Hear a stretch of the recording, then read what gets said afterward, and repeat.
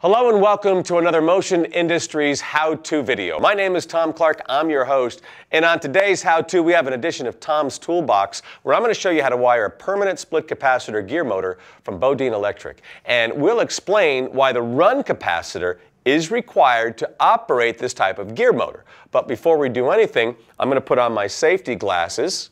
These are my reading glasses right here. So I'm going to put on my safety glasses and check that the power cord is unplugged to ensure that no power is coming into the unit. This is our finished unit right here. Power cord undone. You always want to disconnect the power source before working on the wiring of an electric motor, okay? Everything looks good.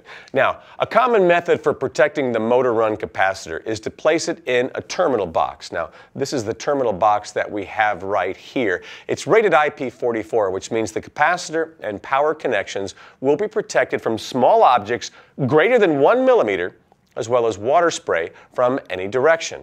Now over here we do have the completed gear motor with T-box, capacitor, and power cord already installed. This is good to go.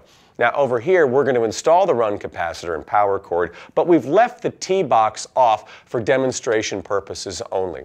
Permanent split capacitor, or PSC gear motors, are a great, relatively low-cost choice to drive applications that require frequent starts, such as packaging equipment and industrial conveyors. They generally provide greater efficiency and quieter operation than other types of single-phase AC motors. PSCs are considered to be the best single-phase AC motor option in the market, but they require a run capacitor that is wired into the motor winding at all times. Now, without the run capacitor, the motor will not start and remain in a stalled condition, causing the windings to overheat and ultimately burn out, and you don't want that. Okay, now, the first thing you have to do is confirm that you have a PSC gear motor like this one right here. Now, Bodine Electric's stock 3-wire reversible AC motors and gear motors feature, we've got ourselves a red, black, and blue leads. That's what we got right here. And then we have a green-yellow ground lead. All right. Next, we need to identify the correct capacitor value for the gear motor, and that can be found on the motor nameplate. Now, there are several different kinds of capacitors, so you want to make sure that you choose the right one for your application.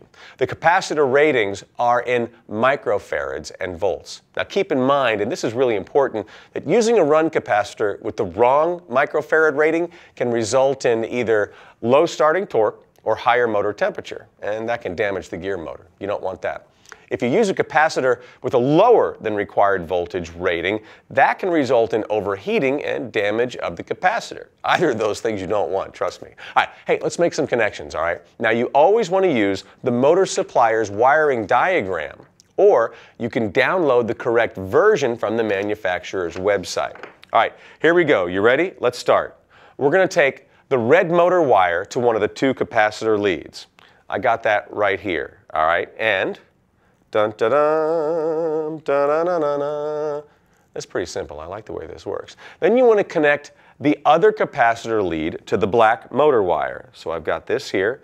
Here's my black motor wire. Now, by connecting either the red or black motor wire with the hot lead from the power cord, the direction of rotation for the gear motor is determined.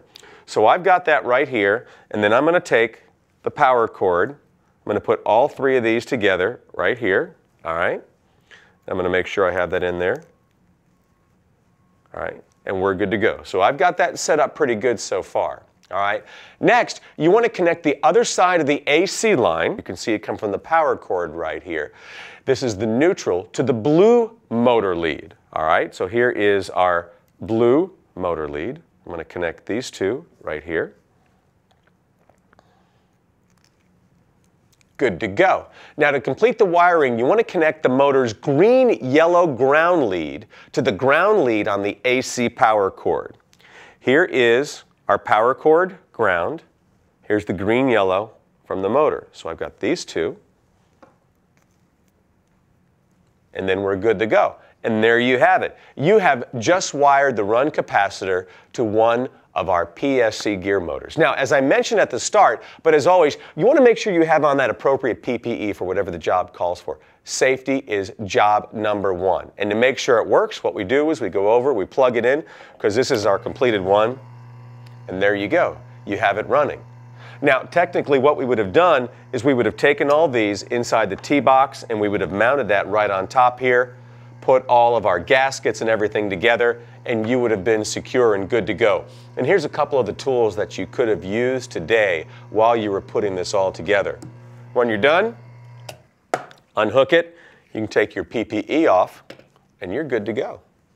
I love it. That does it for us today here on Tom's Toolbox, and a special thanks to Bodine Electric Company for their assistance. Now, I want you to also check out more of Tom's Toolbox videos, and that's on the MI How To channel with me, Tom Clark, as your host. Hey, thanks for watching, and I just like to watch this. This is kind of cool.